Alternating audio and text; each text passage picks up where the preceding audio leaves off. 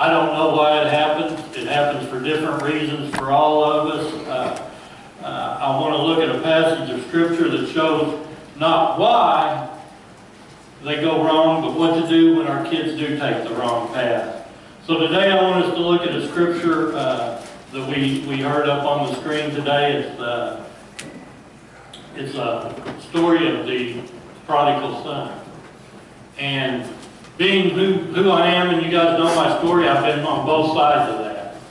I have been the prodigal son, and I have had the prodigal children.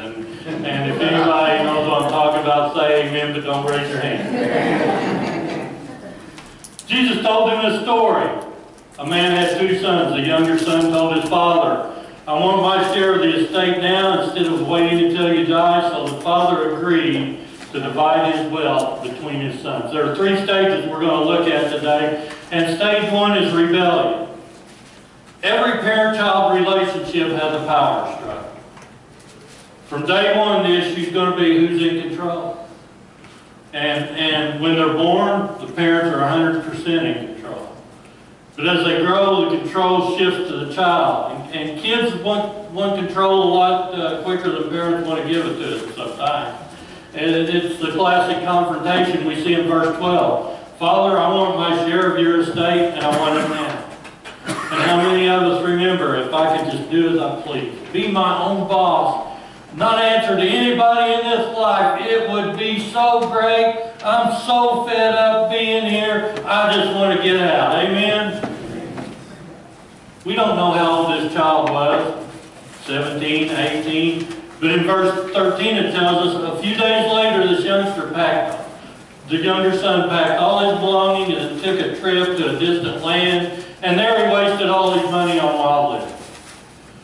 He heads off to the Sunset Strip in Jerusalem. He's cruising down the boulevard in his Cieslack. You gotta get that this morning? I thought that was pretty funny. Cieslack. He's partying, he's having a great time, he's doing all those things that he always wanted to do, and the whole time Mom and Dad's hearts are breaking. And what do we do?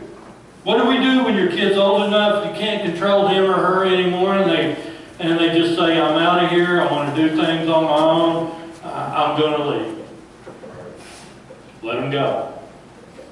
Let them go. The Bible says he took a trip to a distant land. And if you notice in that passage, the father didn't chase him down. He released him. From the time our kids are born, we're preparing for them to go out on their own, but the hardest thing that a parent can do is knowing when to hold on and when to let go. And what would you do if your 18-year-old came to you and said, I want half my inheritance, I want it now, and I'm going to waste it? What would you say? And it seemed foolish to the prodigal father. We know he tried to reason with his son probably, but he couldn't do any good. The young son was determined to leave. And in life, the tighter we try to hold on, the tighter we try to hold on and control our children, the more it pushes them away. You got to let them make their own mistakes. The Bible says he wasted all his money on wild living. First, everything's great. It's party time. Everything that he was forbidden to do at home, he tries now. He throws his parents' whole value system out the window. He rejects his background. And he's wasting his life away. And do you think the father knew that he was going to waste that money? Without a doubt he knew that. Do you think his son, do you think he knew his son was heading for trouble? Undoubtedly. Do you think he was tempted to send letters of advice to his son? Absolutely he was. And I know I've been there, and I've been tempted to do that same thing. But the father realized that there are some things that we can only learn, Terry Snyder, and that's through pain. Amen? The son's stubborn. He's going to have his way, and he's going to go through the school of hard knocks. And I know that's risky, but that's the only way that we're going to learn. Every time we take responsibility for our kids, we take it away from them. We've got to let them make their own mistakes instead of stepping in for them and trying to make things better all the time. So we let them go and we let them make their own mistakes, and it's a tough thing in life to do. But it's not as tough as the next one. We got to let them reap the consequences. Yeah. There's a price to pay for rebellion. In the Bible it says in Luke that about the time his money ran out, a great famine swept over the land. And he began to starve. He persuaded the local farmer to hire him to feed his pigs. The boy became so hungry that even the pods he was feeding the pigs looked good to him, but no one gave him anything. About that time his money ran out, and a great famine swept over the land. Talking to the prodigals in here that remember when you were a prodigal, not just one bad thing happened, did it? My money ran out, and a famine sweeps over the land. You know, why couldn't my money just run out and there'd be food around here? But that's how it goes. That's how it goes. He hit the bottom. Hard times, the party's over, he's broke, he's friendless. Brother Terry, empty pockets, empty life, empty stomach. And how do you think his parents felt about this? You know, they were thinking, my kid's suffering. I can't watch him do this anymore. He's hurt himself. And they were probably embarrassed too. You can't get any lower than feeding slop to the pigs if you're a kosher Jew, I can tell you that. And they probably were embarrassed. I remember when I was in my prodigal days that my mom told me, she said, oh, now I'm going to have to move to Evansville. I think maybe your Aunt Carmen will let me move in with her. The shame is just so great here in Spencer County that I'll never be able to hold my head up again. Go on. So there is embarrassment for the family here, I understand. Every report, that's true, Tom.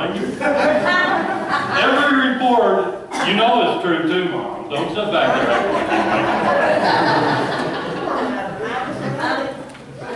Every report his parents heard about him made him want to die. It's like a knife in their heart. They're saying, why is my kid doing this to me? Where did I go wrong? And the fact is, we all make mistakes as parents. But you got to realize you're not the only influence in your child's life. We got to wake up to the fact that our kids make choices. They have friends we don't control. They read books we don't control. They have teachers we don't control. And it's not fair for us to take all that blame upon ourselves because it's not all our fault. We take a lot of false guilt on in our lives. We need to understand that parental responsibility ends at the same place a parent's control ends. If your kids moved out of the house, you're no longer responsible for them. You can't take that responsibility. But the great temptation when our kids hit rock bottom is we've got to intervene. We've got to make it soft on them. We've got to bail them out. We got to fly out to see them wherever they're at. We got to send money. And I'm going to tell you another secret about my mom. She never bought into any of that.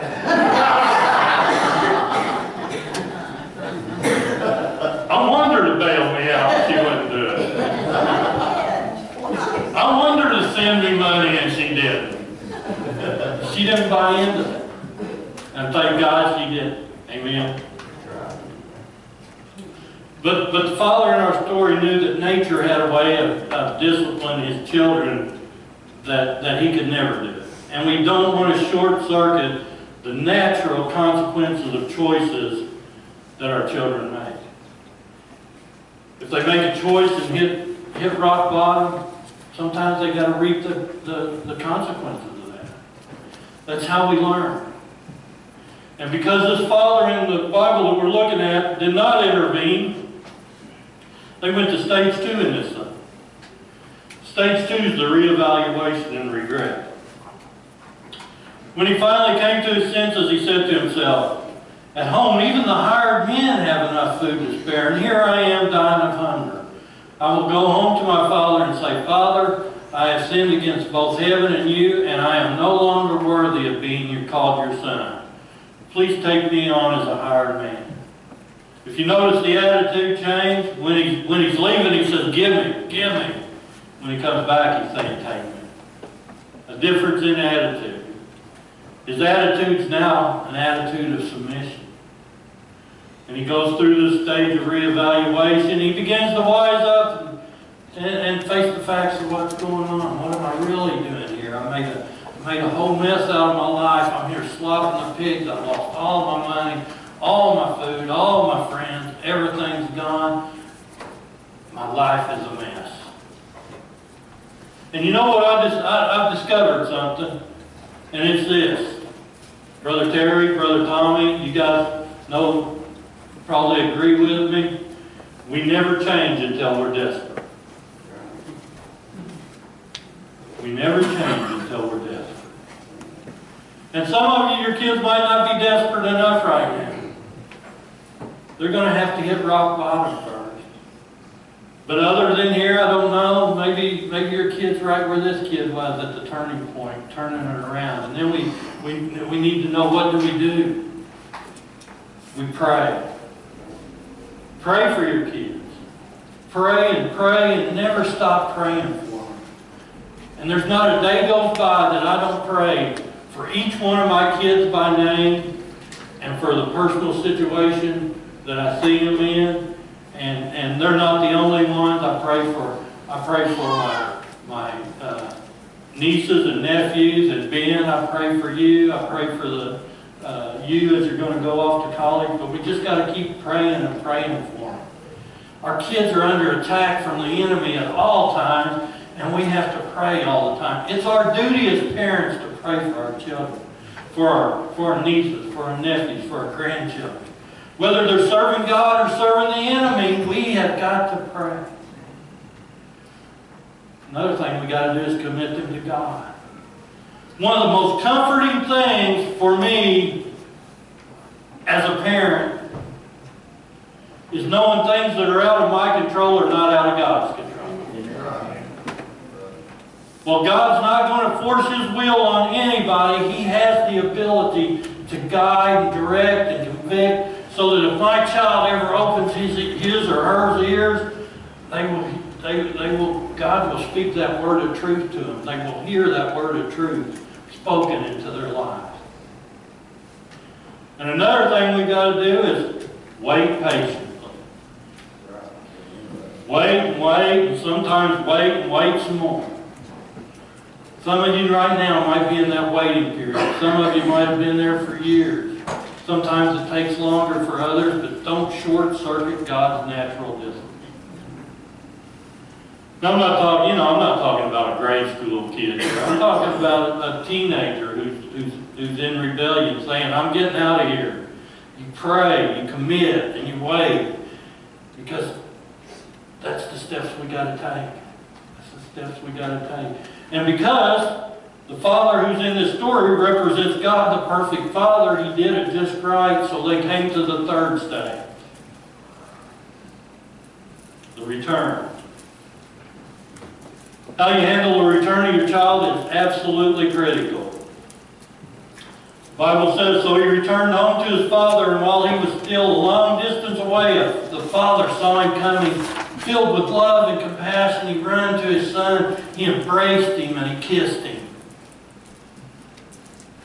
Remember that this is the ideal father, and he did three things. And these are the same things that we need to do when our child rises up. What do? Love them faithfully. When the father saw him, the Bible said he was filled with love and compassion. No matter how far they fall, no matter how long you wait, you've got to leave the door open. You've got to love them faithfully.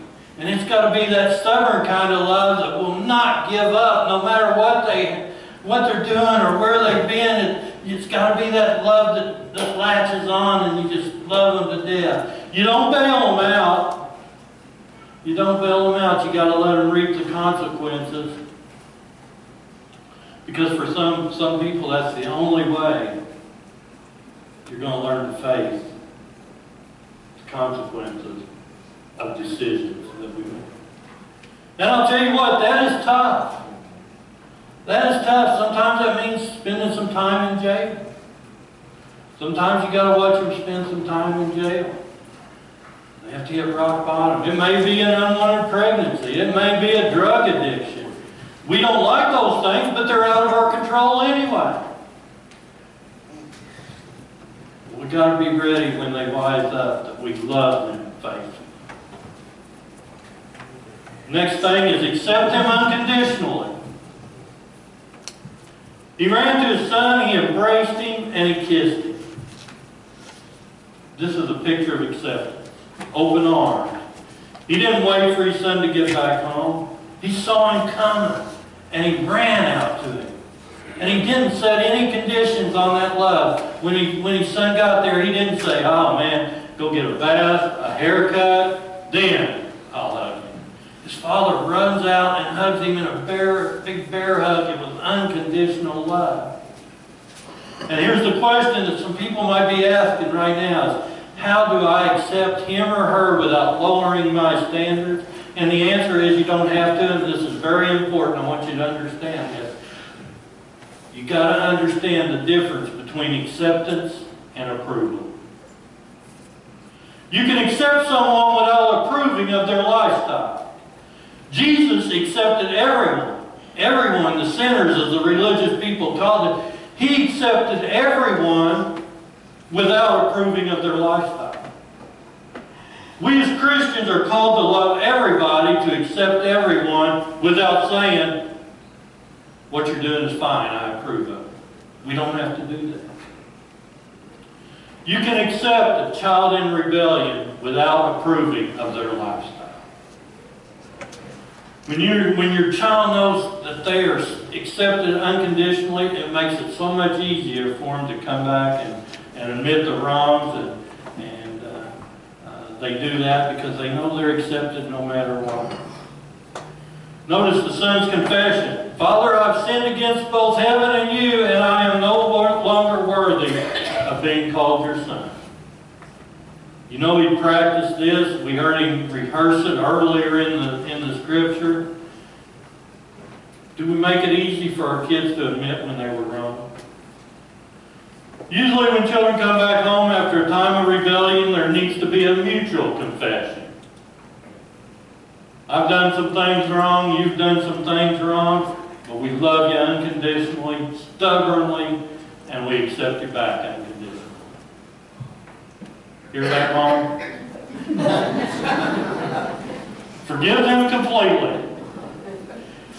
If and when they come home, you forgive them completely. The Bible says, but his father said to his servants, quick, bring the finest robe in the house and put it on him. Get a ring for his fingers, sandals for his feet, and kill the calf that we've been fattening in the pen. We must celebrate with a feast, for this son of mine was dead, and now he's returned to life. He was lost, but now he's found. God doesn't rub it in. God doesn't rub it in, he rubs it out. Amen? Amen. The Father didn't say, I told you so. I knew this was going to happen. I knew you'd waste your life. When the son comes home, at this point, the last thing that kid needed was a sermon, because life had given him a sermon, hadn't it? Rather than rubbing it in, his father gives him a second chance. And that's what we're to do. Forgive them completely and give them a second chance. Amen? Amen. And I'll tell you, this story really shouldn't be called the story of the prodigal son, because he's not the hero in this son, in this story. It should be called maybe the story of the loving father, because the father's the hero. The story represents exactly how God deals with you and I when we're in rebellion. And when we come to God, he does just as his father did. He gives us a second chance. He takes our lives and he remolds them and refashions them and makes something beautiful out of our men.